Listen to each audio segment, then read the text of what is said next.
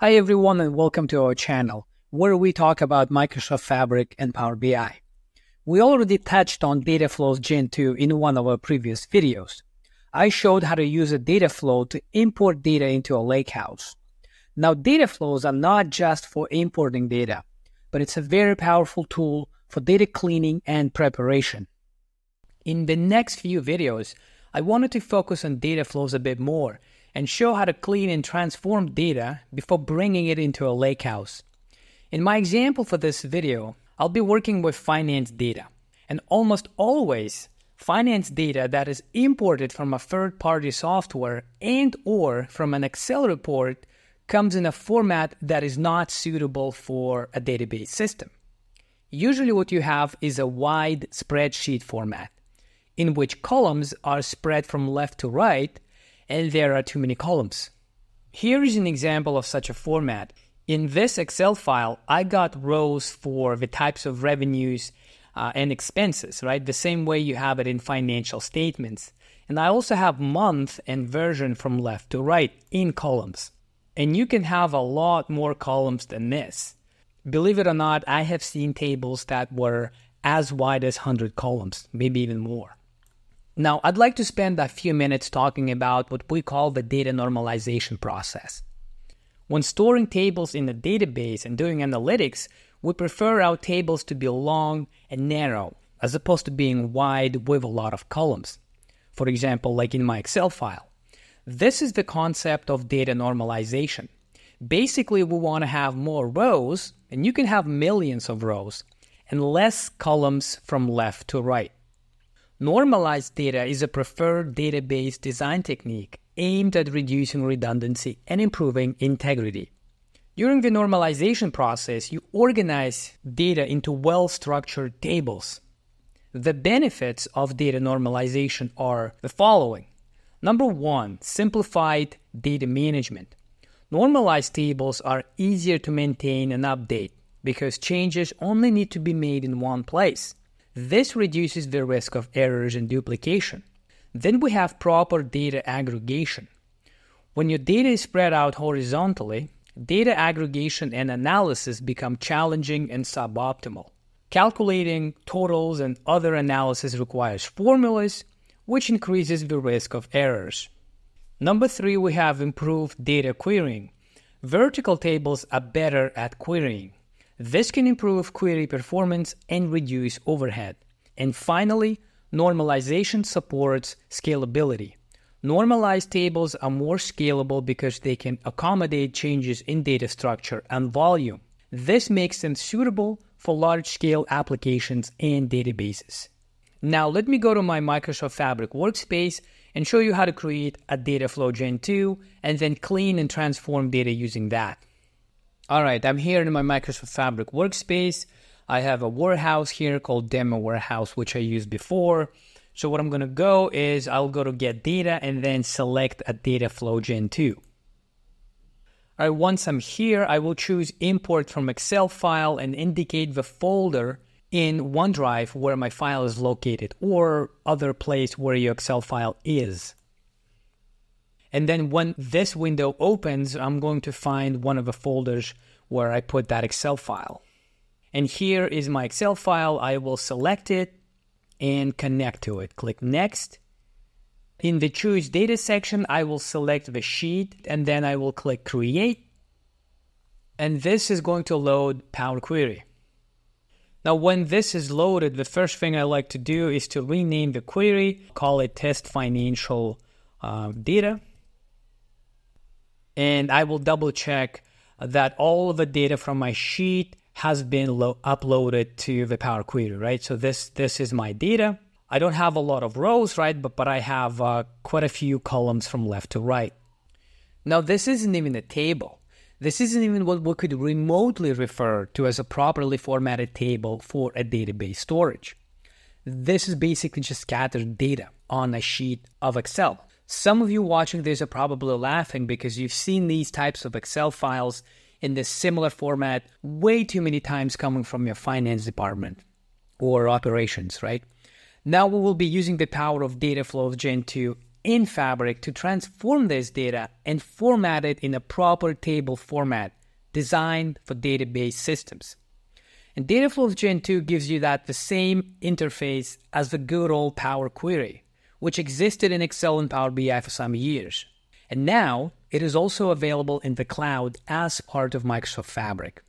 So the first thing what I'm going to do is I'm going to go to column number 1 and remove net income, total revenue, and total expenses. So net income, total expenses, and total revenue. The reason is that you can calculate these later in Power BI. Right now, we do not want to have duplicates. So I'm going to unselect these 3 columns and then click OK. The next thing, I'm going to go to the Transform tab, search for the option called Fill, and then use Fill Down. This will fill down the values and make sure you do not have null values in your column. Like that. So all the nulls, well, except these, don't worry about these for now, but everything is now revenue, or expenses and expenses. As the next step, I'm going to use this function called transpose. It's going to turn the columns into rows, and then rows are going to become columns. So I'll click transpose, and our table will move sideways. And right away, what I can do is in column 1 now, I have a lot of the null values. So these are all the empty values. I don't need this. So what I will do is I will right click and then delete this column. All right. Then what I will do is in column number 2 now, I have month and a whole bunch of null values. What I will do now, I will fill again. I'll use fill down. And then the null values are going to be replaced by month names. After replacing the null values in the month and version columns using the fill down feature, I still need to think how to get rid of the null values above in rows 1 and 2. If I simply filtered them out, then my actual values from row 1 and 2, revenue, for example, these ones here, product A, product B, product C, they will be also deleted. And I need these values to build my table. So it's kind of a Rubik's Cube situation here. We will take a 2-step process to solve it. First thing we gotta do is to merge these 2 columns, month and version. That way, when I transpose the table back again, I will have only 1 row for both month and version. Let me do that. So I will select the first 2 columns, right-click, and then select Merge Columns. Don't worry about separator or the name of the column, right? So I'm just going to choose comma for now. This will be a temporary column which we will delete later. And I'll click OK. After I have these 2 columns merge into one, I will transpose my table back. So I'll go to Transform, and then I'll do Transpose. Now I can see these values, month and version, in one row as one string. And this is important because then I can make this row the column header. So I will promote this row as the column header. And then use first row as headers. Now, after the month names and actual and budget values are the column headers in one row, we can safely unfilter the remaining null values without having to worry about losing other values. So I'm going to do that and quickly unfilter these null values. Click OK. I can already see that the first 2 columns are looking good, exactly how I want them to be. That's why I'm not going to change them, but instead unpivot the other columns. So I will select these 2 columns, right-click, and choose Unpivot Other Columns. Now you can see that I'm almost there. The only remaining step is to separate the merged column, so I can have month and actual and budget in separate columns. So I'm going to use the Split Column feature to do that.